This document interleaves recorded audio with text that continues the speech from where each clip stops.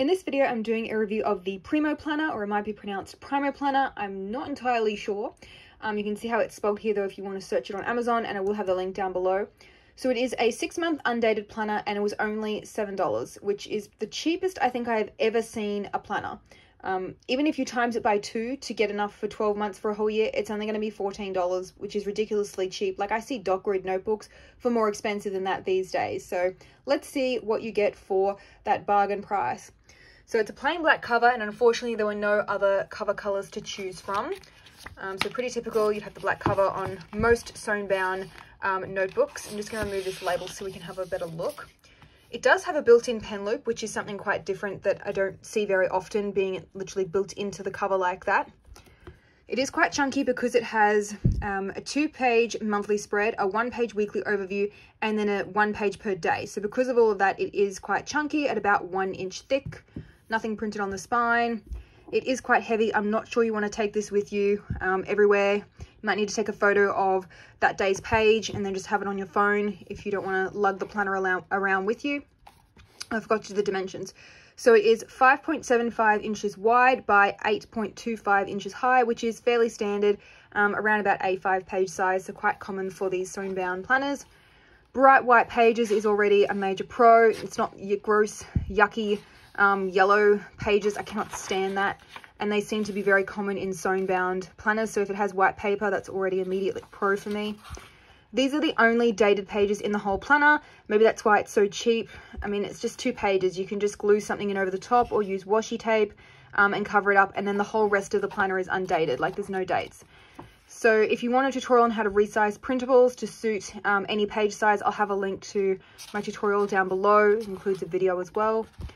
So at the front here, we have just an overview of how they suggest you use each page, and just giving you some more tips about the layout. I will have photos of everything, which will be in the blog post link down below if you want to, read it all in detail. I'm just going to quickly show you in this video.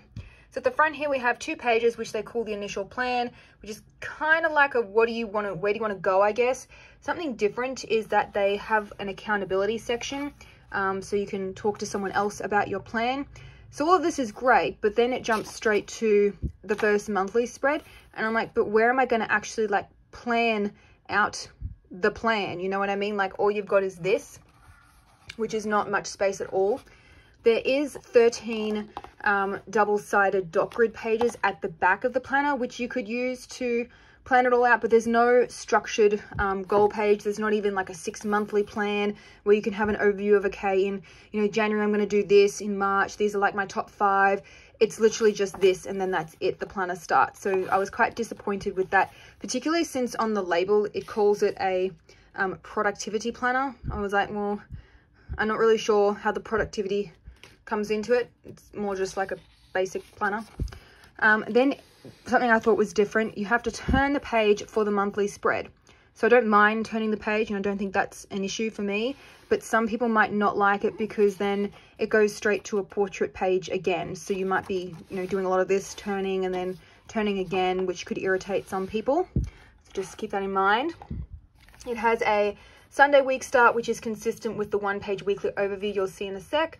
You can see that there is no dates. You can add them yourself. They do give you these circles here for you to write the date in, and you could get some colored pencils or highlighters and color these in and add a bit more decoration to it, because it is just this plain black and white style throughout the whole planner.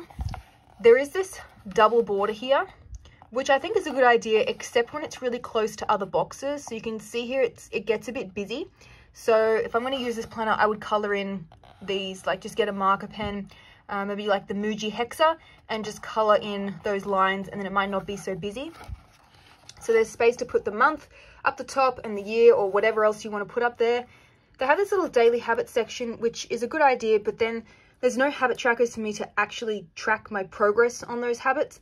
So I thought that was a little disappointing and something they could definitely add.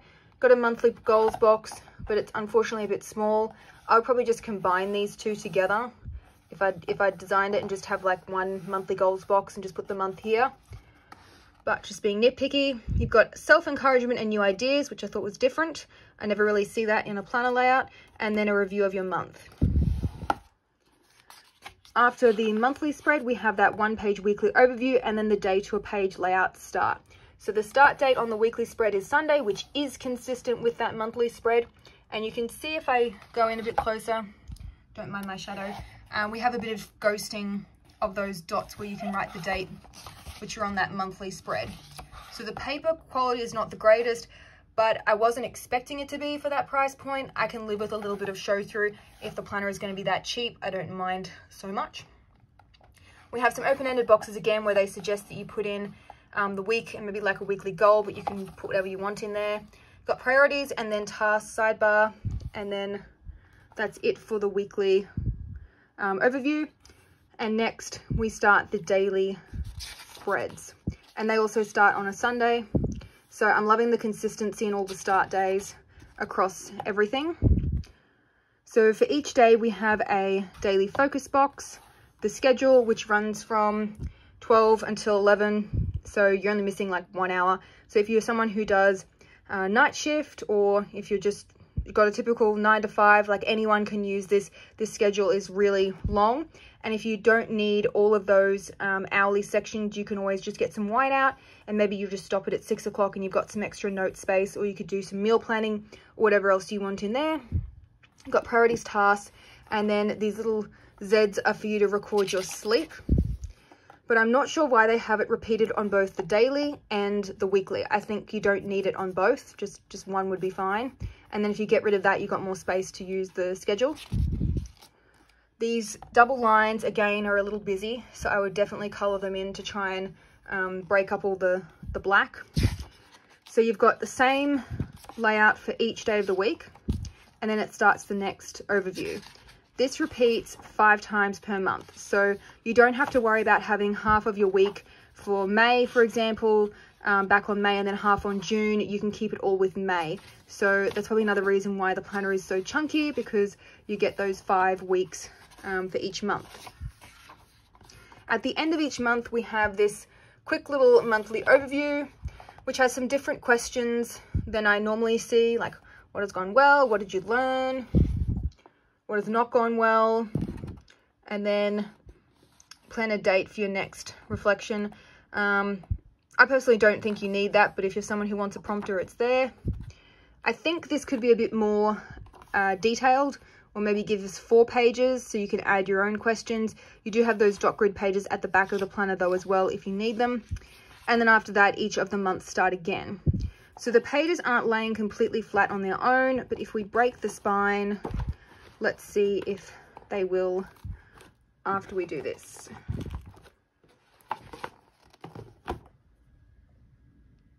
Not bad.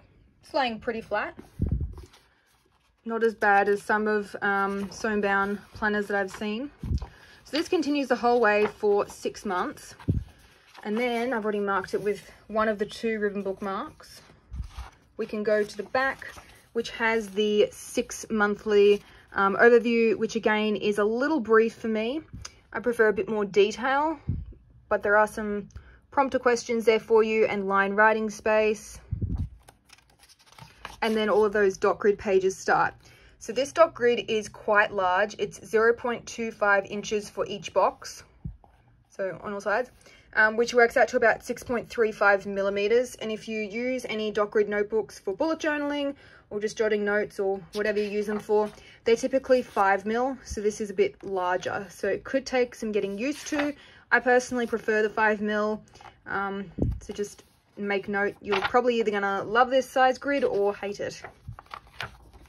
So if we continue through all the dot grid pages, at the back here we have some journal prompts, which was something different. You can read some of those, and I will have the photo. Things like, what would you give a TED talk on? And then you go, oh, okay, well, I'm really passionate about this. Okay, well, maybe your goal should be directed towards that. So I thought these questions were quite good, and I haven't seen another planner include them. So I quite like this page. And something quite useful is a conversions page. So not sure I need the multiplication table anymore.